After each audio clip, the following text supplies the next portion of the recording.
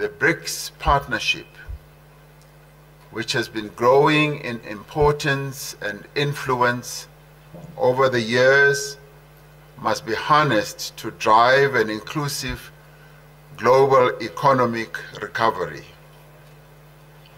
Advancing the African agenda for us is a strategic priority as South Africa during its chairship of BRICS.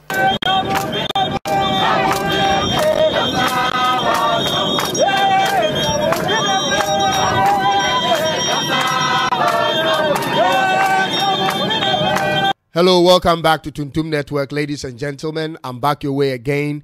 I'm Cyrus. Today is the second day of the summit, and all the presidents were able to take their turns and make speeches. And it's been an amazing time watching it live on television. And President Cyril Ramaphosa of South Africa has done tremendously well. We have to applaud him for that, standing in for the whole of the continent. I mean, he's been magnificent at this point. Bravo to South Africa. You've done a great job. And so they all took turns, like I said, and they made speeches, all of them being very profound. And so I've broken it down into different sections, and I'll be bringing it to you. And alongside, I'll be bringing some of the videos of statements that were made by individual presidents. And I'll tell you this, a lot of good things are coming. A lot of good things are coming. All right, so let's go on. And I'll start with the theme of the BRICS, the 15th summit of the BRICS. The theme was BRICS and Africa Partnership for Mutually Sustainable Growth, Development, and Inclusive Multilateralism. All right, the objectives are on trade and investment on an equal global playfield. Okay, so clearly from the onset, when President Cyril Ramaphosa was giving the theme and the objectives of this meeting, I was like, yes, for the first time, the topic being discussed here is of clear understanding of mutual benefit to every country that is coming on board. It's not as in a situation of a superior or a senior speaking to a junior. No, this time it was equals planning on how best they can all come together for a unified, benefit for all nations. And so Prime Minister of India is there, President Xi Jinping is there, President Lula da Silva is there, President Putin couldn't make it yesterday, I mentioned it. So his foreign minister is there, Lavrov is there, and yours truly again, President Cyril Ramaphosa. You've done a tremendous job. He was the chair for the whole program this morning. Now, I'll bring you except as the president spoke, a little bit of it. And remember, you know my intentions already. I only speak or give commentary on things that are relating to the continent Africa. If it has nothing to do with Africans benefiting, I am not giving any commentary on it. So I'm going to share with you excerpts of the video that has to do with things concerning the continent Africa. Excellent. So let's go forward. So President Lula da Silva was the first to speak, and please take a listen. The BRICS, we should say that all suffer the consequences of the war. The most vulnerable population in the developing countries are the ones that are hit more in an unproportional way. If you listen to everything President Lula da Silva said, these are the key pointers that caught my attention, okay, because it was related to Africa. I'll read some from here. President Lula da Silva of Brazil said, he mentioned the creation of the new development bank, something that I discussed a few months back when the meeting was scheduled to come in August. And it was something that got a lot of people excited because everybody was tired.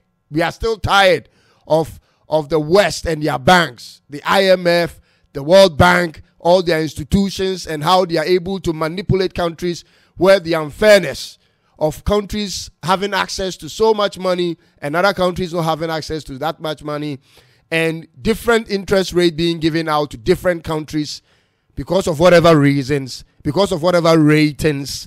So I'm happy President Lula da Silva took off and mentioned how his interest is there in the creation of the new development bank. He also spoke on the empowerment of women, which I also believe strongly that is something we should encourage. Women should be encouraged because they form the greater part of our population. In everywhere in the world, except for a few countries, women are the majority. So clearly they should have a lot of say in how things are being done relating to them. And then he also spoke on peace and the effect of the war on Russia and Ukraine on small economies. In fact, it has also affected Ghana. I didn't know Ghana, my country, had so much business, bilateral trade with Ukraine until COVID hit Ghana. And then I got to know that all the grains we have been eating in this country, the cereals, all came from Ukraine. And it got me thinking. I mean, all the arable lands that we have in this country, all the fertile land that we have in this country, we still have to wait for a European country to grow, harvest, ship it to Ghana before we can eat. Wow. So when the war hit Ukraine, it immediately had an effect on our economies. And I'm sure it's not just Ghana, but every part of Africa where some way, somehow, they have relationship with Ukraine had to be affected. And currencies were swinging left, right, center. So he also mentioned that. But in contrast to what he said, okay, this is what I also thought. So the BRICS are thinking of the new development bank. And there was a time in the history of Africa, when there was this conversation of the African Bank, okay? And we saw a few banks coming around. There's a bank in Ghana called the Bank of Africa. And when the Bank of Africa came, the perception that most people had was this was the bank that was going to be the bank where all African countries will contribute money and so be able to borrow from that bank at a very reasonable rate and pay back in installments. And so what happened to that Bank of Africa? Because as it stands now, it doesn't look anything like what we anticipated it was going to be. Does it mean that AU on its own cannot figure out how to also build their own bank? I mean, we have so many countries in Africa, 50 or more. I may be wrong. All right. So at what point is this 50 or more countries in Africa going to actually sit down and plan on a realistic way of building up its own bank so that we don't have to go to the World Bank or the IMF to borrow if the need be? Because clearly there's a lot of billionaires in the world who are from Africa. If you didn't know, okay, the richest man in the world, Elon Musk, is from South Africa. So in any situation, if we had a Bank of Africa, Elon Musk should also have his money there because it's going to be profitable. And as business people, I know if it's profitable to Elon Musk, definitely he's going to put his money there. But maybe there is another twist to it. Perhaps these African leaders are not really in support of building an African bank because most of the loans they take, they don't intend to pay back. How do I know? Because they've taken so much on the markets already. They've taken so much from IMF and the World Bank and from other places which they weren't able to pay back. So perhaps that is one of the reasons why they are not pushing for it. Because they cannot see it through and pay back whatever they borrow from there. That could be one of the reasons. I don't know. I mean, these are things that I play with. That if all these billionaires in the world can have their monies in the IMF and the World Bank, and through there they can give out loans and be dictated to countries, then all these billionaires in Africa can also come on the table when we are setting up an African bank for the interest of Africans. All right? I don't think this is a bad idea. Then second on the list was President Putin. And clearly it looks as if Mr. Putin was speaking in a recorded video. The video that was played looked like a recorded one. But you could see people chanting and being excited at the background. I didn't really care about that. But let's take a listen to what Mr. Putin said. We are strengthening the bilateral cooperation on such areas as diversification of supply chains, de-dollarization, and transfer to local currencies in our mutual settlements. He started off giving, clarifications or reasons for the war between Russia and Ukraine and how it can be stopped and how he's open to peace talks and all that. Maybe he should be speaking more of that to the EU, okay? Maybe the EU should be paying attention to that. Because if this war comes to an end, it will be good for all of us. And if President Putin is open to having, a peace talk, I don't know why, or I don't see why any country or union wouldn't want to sit down with him and have a peace talk. But that is just my little bit of mind that I'm saying there. And he went further to say this. Brics should set up a global research trust fund, something like that.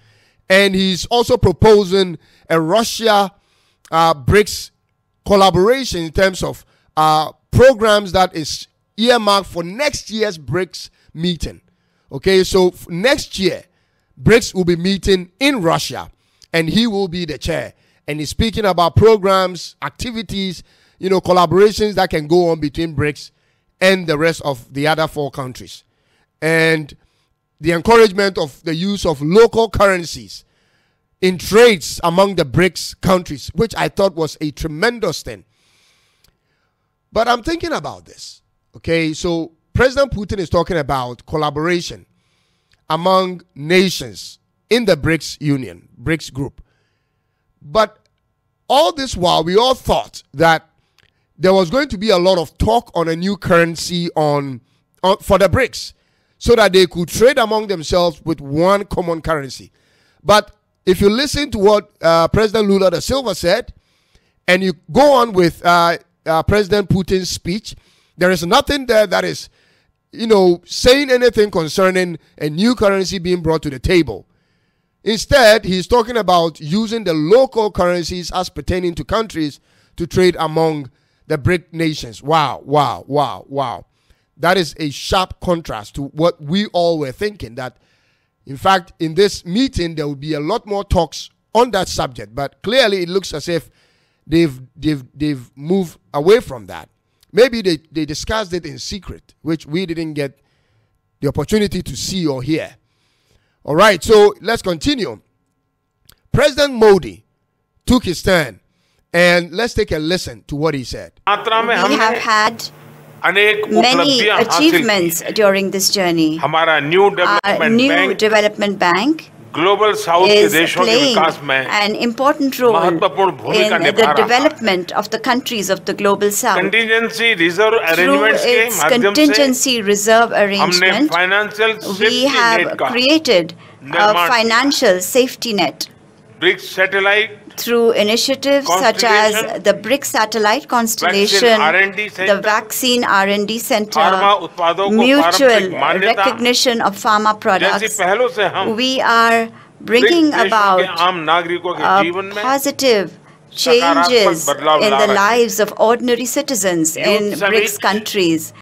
All right, so if you paid attention to what President Modi said, he's also confirming the new development bank for the Brics.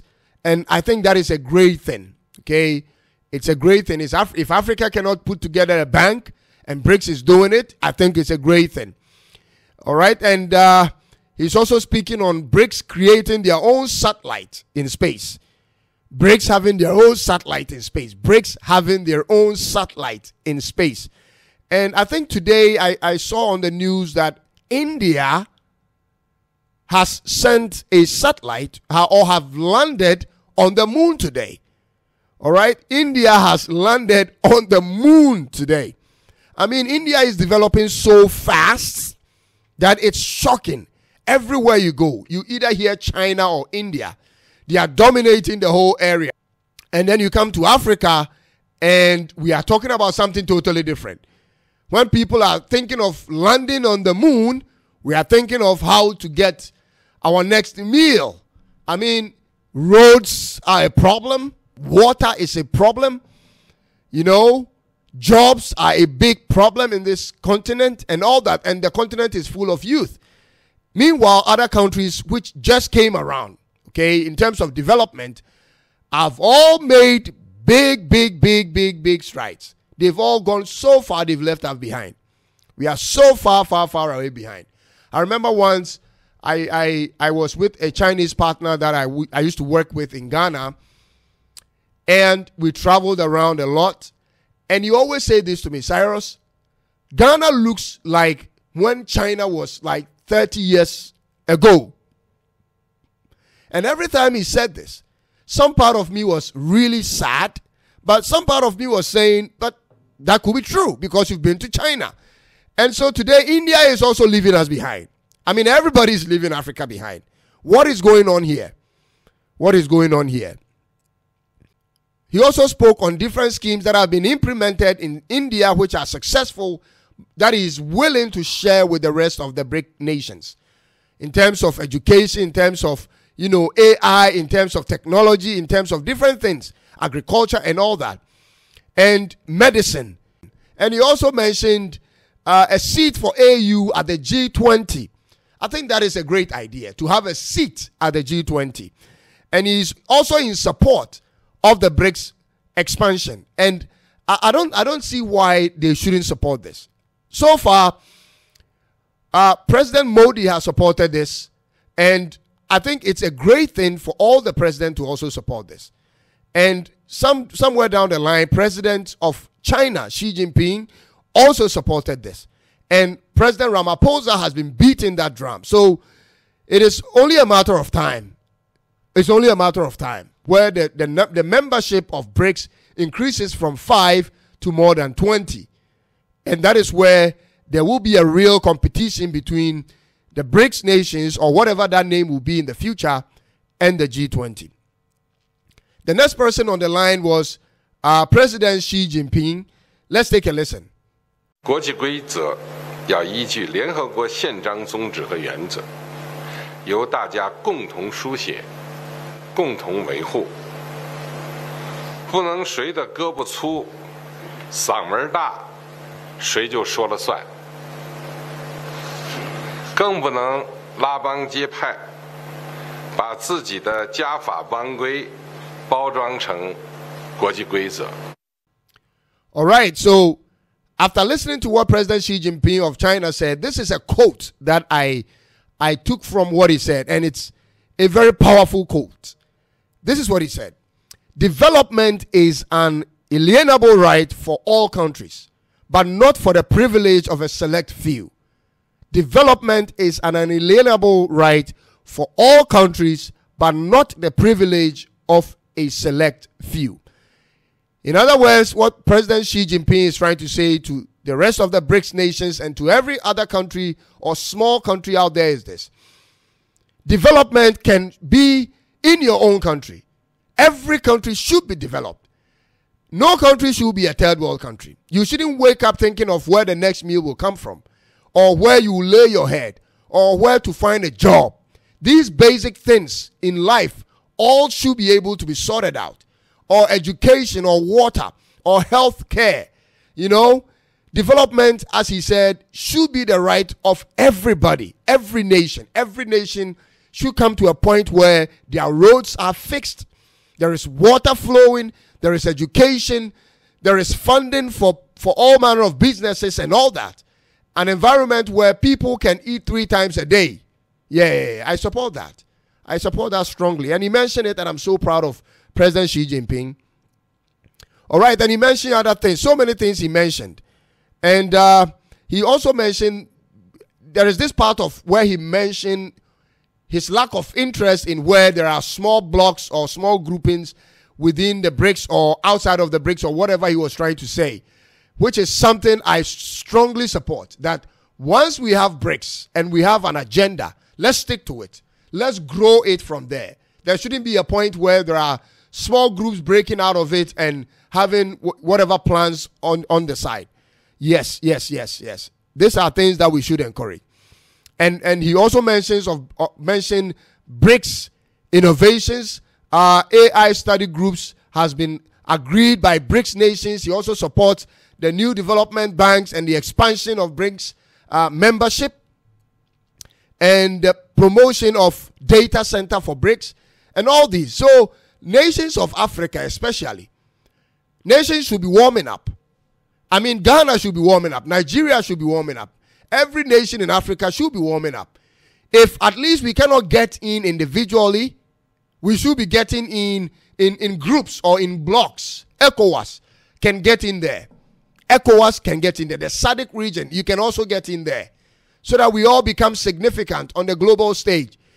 That time has passed where we have to wait for the top few countries to make decisions, and then things trigger down there, and then we eat from under the table. The table is now set plain. Everybody should play a major role in helping their own nations develop. I'm so much in support of this. Like I said, President Ramaphosa, has done tremendously well. Tremendously well. And then there is this part where President Ramaphosa is speaking of, the media taking a rest. And this is indirectly telling them, wow, this is where you guys stop, okay?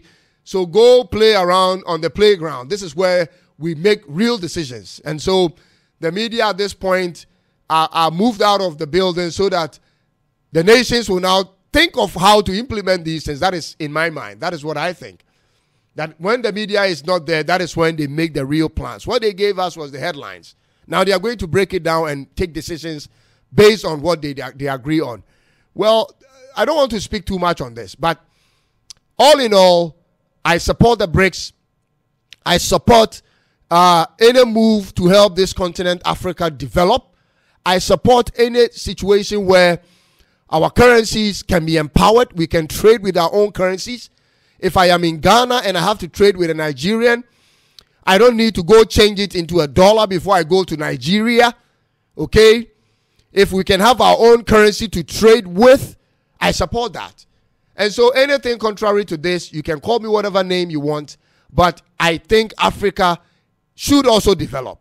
We don't need to go around begging. And for your information, Ghanaians, our President Nana Addo Dankwa Akufo-Addo is in South Africa. And I pray that he's not going there, to speak of borrowing more, because that is my problem with the government. Even though I supported this government so much in all the 2 elections. This is my problem. At this point, I feel like no amount of money is enough for them to turn anything around. It looks as if they have created such a big hole that whatever money you pour in there runs down like into a rabbit hole, and it's sucked in and it cannot come out. Nothing seems to be sticking at this point. So I hope he's going there to cut us a good deal. He should make some deal with China, make a deal with India and with Brazil. Brazil is good in the airline business. All the Boeing planes that are being made in the world. Brazil is making a lot of airlines. We don't have an airline company in Ghana. President Nana Addo, if you are there, you should be speaking to President, Lula da Silva concerning how we can get airplanes and our airlines going in Ghana. We don't have any here. Meanwhile, India is going to the moon. India is on the moon. Rwanda has an airline. We don't have an airline in Ghana. So if you are a Ghanaian, you are coming from the UK, you are coming from the USA, you fly a foreign airline into your own country. So sad for this country. So I hope he's going there to cut us a real deal, bring us real development, and not go there to ask for how much he can get or how much he can borrow in addition to how much we have borrowed already. Ghana is already in a rabbit hole, in a sinking hole, and we need to come out of this. That will be a little bit of what I want to say for now. So I'll be keeping an eye on how the meeting goes, and I'll be taking notes, and I'll come back again if there need be today or tomorrow, and then keep you informed on decisions that have been made. And remember, I am only here to give you concrete information on what will benefit the continent Africa, and not what is going to benefit the West or whichever country. Whichever way Africa enjoys or benefits, I'm in full support of it. And after the summit ended this morning, they continued off in the afternoon with the BRICS Business Forum, okay, where they are meeting the business community of Africa. Many presidents are there. Many business moguls in Africa are there. And there's a lot of business discussions going on there. Opportunities are being created for Africa. These are good times. And I hope our president is taking advantage of it. It should benefit us also, you know. Thank you so much for being a part of this podcast. Please remember to subscribe, share, like, leave a comment if you have to, and help us grow this channel. We want to hit 1,000 subscriptions by the end of this month. You can help us by clicking on the subscription button. Please help us do that. Thank you so much. God bless you. And you'll see me very, very soon. Bye-bye for now.